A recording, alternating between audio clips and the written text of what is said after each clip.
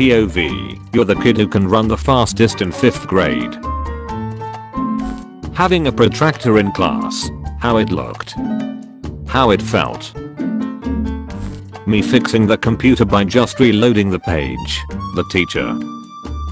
When you get a new teacher and you have to decide if they are cool or strict. Teacher saying something I didn't want my parents knowing. Me during parent-teacher interviews. When the math equation keeps getting messier, but then it comes out to a whole number. First day of holidays. First day of school. 9-year-old me, after I saw my classmate go home early from school because they were sick. You know, I'm something of a sick myself. When the teacher walks by my desk and sees my test answers. Pathetic.